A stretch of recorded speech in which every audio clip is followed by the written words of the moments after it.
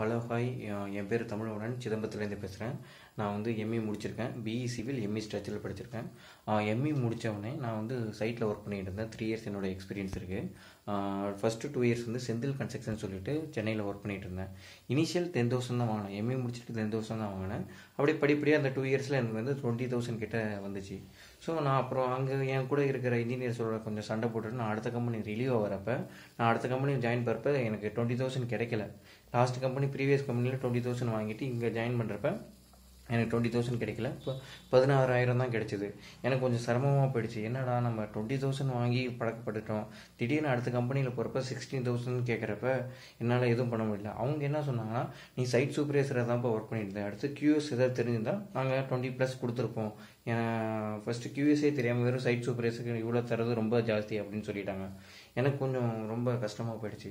என்னடா quantity sharing தெரியாமல் இவ்வளோ நாள் படிச்சிருக்கோம், எம்இ வேறு படிச்சிருக்கோம், குவான்டிட்டி ஷேரிங் தெரியாமல் ரொம்ப அசிங்கமாக போயிடுச்சு.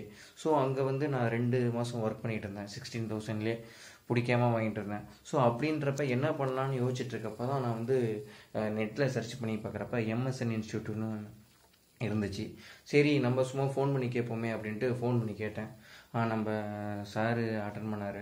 அட்டன் பண்ணோடனே அவர்கிட்ட பேசினேன், இது மாதிரி எம்ஏ முடிச்சிருக்கேன் சார், நான் இங்கே வந்து ஜாயின் பண்ணால் எனக்கு க்ரௌத் இருக்குமா அப்படின்னு. நீங்கள் இன்ஸ்டியூட் வந்து பாருங்கள், வந்து பார்த்துட்டு நீங்கள் உங்களுக்கு திருப்தி இருந்தால் பாருங்கள் அப்படின்னு சொன்னாங்க. நானும் இன்ஸ்டியூட்டு சும்மா என்ன பண்ணுறதுன்னு தெரியாமல் தான் போனேன். அவர் பேச்சை பிடிச்சிருந்தது எனக்கு. சரி என்னன்னு தெரியல, சரி நம்ம அங்கே பார்ட் டைமாக பண்ண என்னால் பண்ண முடியாதுன்ட்டு நான் ஒர்க் பண்ண கம்பெனிலேருந்து வேலை கிடைக்காம இங்கே ஜாயின் பண்ணுறது வேறு. நான் என்ன வேலை கிடைச்சிது 16,000 சம்பளத்தை விட்டுட்டு நான் இந்த இன்ஸ்டியூட்டில் வந்து படித்தா கொஞ்சம் பெஸ்ட்டாக இருக்கும்ட்டு அந்த கம்பெனிலேருந்து ரிலீவ் ஆகிட்டு இந்த இன்ஸ்டியூட்டில் படித்தேன்.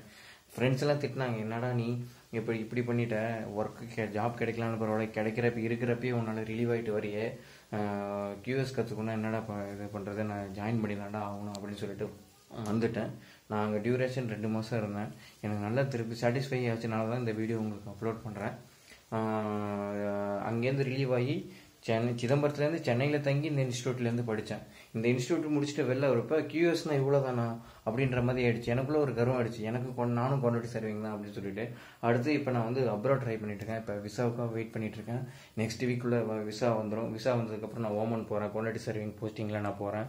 எனக்கு இந்த இன்ஸ்டியூட்டு எதுக்கு நான் சொல்கிறேன்னா, இன்ஜினியரிங் வந்து தெரியாதனமாக நம்ம சேர்ந்துருப்போம். அடுத்து என்ன பண்ணலான்னு யோசிக்கிறப்ப உங்களுக்கு சொல்லணும்னு பார்த்தோன்னா, ஒரு +2 படித்த ஸ்டூடெண்ட் இன்ஜினியரிங் சேர்க்காம டைரெக்டாக வந்து இங்கே குவான்டிட்டி சர்விங்கில் சேர்த்தா அவனுக்கு நீங்கள் 4 வருஷம் கற்றுக்கிட்டது என்னவோ அந்த பையனுக்கு அவ்வளோ தெரியும் குவான்டிட்டி சர்விங்களை பற்றி. ஸோ அதனால் டைம் வேஸ்ட் பண்ண வேணாம். முடிஞ்ச அளவுக்கு உங்கள் ஃப்ரெண்டுகிட்ட ஷேர் பண்ணுங்கள். நீங்கள் இங்கே வந்து படிங்க. படித்து உங்களுக்கு சாட்டிஸ்ஃபை ஆச்சுன்னா உங்கள் ஃப்ரெண்ட்ஸுக்கிட்ட சொல்லுங்கள், கண்டிப்பாக ஆகும். ஏன்னா எனக்கு அப்படி தான் இருந்தது.